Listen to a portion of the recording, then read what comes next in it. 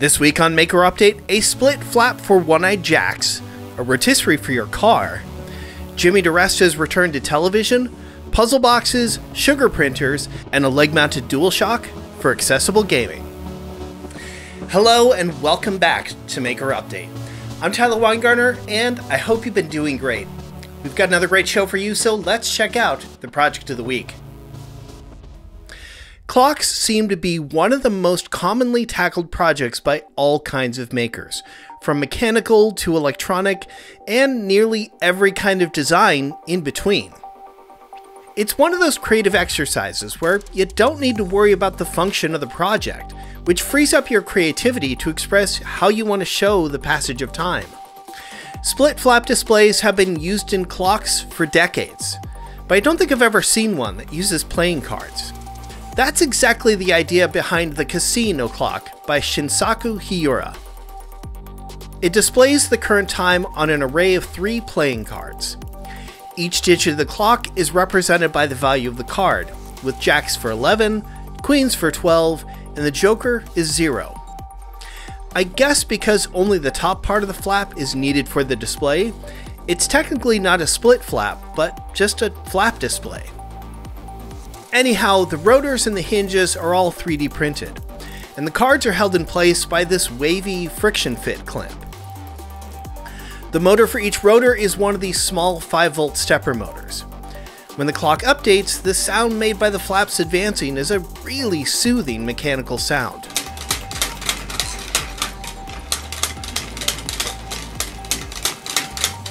Any Wi-Fi connected microcontroller should work as long as it has at least 12 GPIO pins, but Shinsaku used the M5 Stamp C3, which is a RISC-V microcontroller featuring an ESP32 wireless chip. Shinsaku provides all the 3D printing files for the design on his Thingiverse page, as well as the Arduino code and the complete bill of materials you need to build your own. If you drill down into his YouTube channel, you'll find that this isn't his first clock either. There's a ton of other great designs for timekeeping projects if you're looking for more inspiration. Time for some news. A few days ago, Netflix dropped the trailer for Making Fun. This is a reality-style TV show hitting the streaming service in March, and it's starring a number of familiar faces. Jimmy Diresta is leading a team of makers including Paul Jackman, Pat Lapp, and John Graziano, and their challenge is to build inventions dreamed up by a Shark Tank-style panel of kids. It sounds a little like the YouTube channel Kids Invent Stuff, but it looks like they're using the crazy ideas as a blank hall pass to make stuff that has no practical use other than to be awesome and deliver a laugh. It looks like a great watch, and it's cool to see all these folks end up on a show like this. More projects. This one is from a little over a year ago, but I was blown away by the design of this wooden puzzle box by Progress. This small box is made of 3/4-inch Baltic birch plywood. What's unique about it is all the channels that have been drilled into the walls of the box that allow a tiny neodymium magnet to slide around. That magnet is what disengages the latch of the box's lid, and only when it's in a particular position. You solve the puzzle by rolling the box in a particular sequence of rotations to move the magnet into its unlocked position. It's a really clever design, and it forces me to think of plywood as a 3-dimensional material instead of just a sheet good. Bob Claggett of I Like to Make Stuff has built a rotisserie for his car. I'm not very familiar with the tools used in auto body restoration, so to me that sounds like an insane sentence, but these are actually pretty common. They're tools used to rotate the body of the car to make it easier to work on the roof or the undercarriage. The trick is to build them so they're strong enough to support the weight of the car, but also be able to lift the car as close as possible to the car's center of mass so it can be rotated easily and without it becoming a hazard. I am legitimately surprised that it works. I mean, I thought it might, but I also know that there are so many places along this thing that could fail. It's great to see Bob working on a completely different scale than what he's comfortable with, and still end up with a great result. We've featured a handful of Akaki Kuumeri's 3D printed controller designs before, but this is something different. This is a one-handed adapter for the PlayStation 4 and 5 controllers to make them more accessible.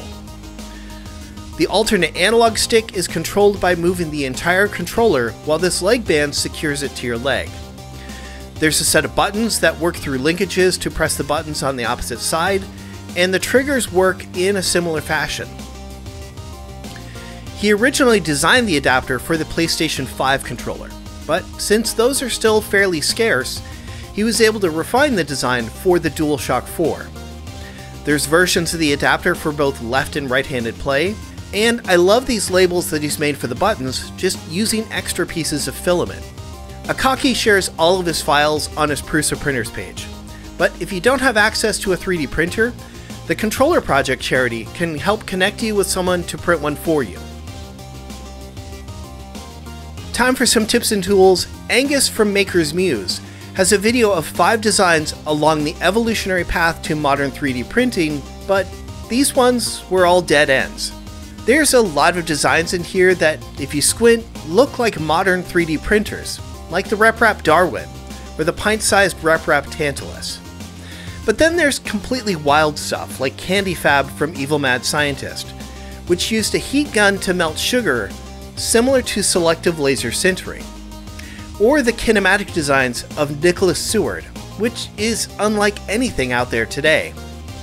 It's a great look at some of the ambitious designs that didn't make the cut, but still move 3D printing technology forward, all the same. On Instructables, I found this tip from Richard Wagner as an alternate way of soldering wires to perf board that doesn't even require the use of a third hand tool. The trick is to melt a length of solder to the solder pads, but leave a bit of unmelted solder sticking out. When you're ready to solder the wires, touch the wire to the solder pool, heat it up with your iron, and it should wick into the wire, creating your joint. With a little bit of practice, you can estimate how much solder you need for your joint, but this looks like an easier way to make those connections. We've been fans of MakerCase.com for a while for making parametric, laser-cut box designs, but I just discovered Boxes.py by Florian Festi. This is a whole collection of parametric design generators, including boxes, enclosures, hinge designs, tool holders, shelves, and a whole lot more. Each design has a number of settable parameters, different allowances for material thickness, and laser curve. If you have access to a laser cutter, check it out. Speaking of laser cutters, on Tested, Norm and Jen Schachter have a video sharing their initial thoughts on the Render Optic laser cutter. This is a pretty new design for diode lasers, attempting to make laser cutting a little more accessible for casual users. When not in use, the axes of the gantry fold and nest into one another for storage. The laser head has a pair of diode lasers that are working together to generate more power. And it even has its own internal fume extraction and filtration system. This is an early prototype of the laser cutter, and the Render Optic is presently running as a Kickstarter campaign, so everything could still change. But it's a great video to watch if you're looking into a machine like this, just to have an idea of what kind of performance you can expect. For this week's Digi-Key Spotlight, we've got a video in their first look series about low-profile PTC resettable fuses. Just like regular fuses, these can be used to protect your circuits from conditions like overheating and short circuits. When the component gets too hot from any of these conditions, the carbon matrix that's responsible for passing the current breaks, opening the circuit. But when the fuse returns to room temperature, the carbon matrix reforms and current can flow through it again. It's a cool trick, and might be a good feature for a project you're working on. Alright, and that is going to do it for this week's show. I hope you enjoyed it. If you did, give us a thumbs up, leave us a comment, tell us about your weirdest idea for a timekeeping device. You can sign up for the Maker Update email list to get the show delivered hot and fresh every single week. Big thanks as always to the folks at Digi-Key Electronics for making this show possible, and to you for watching it. Take care, we'll see you soon.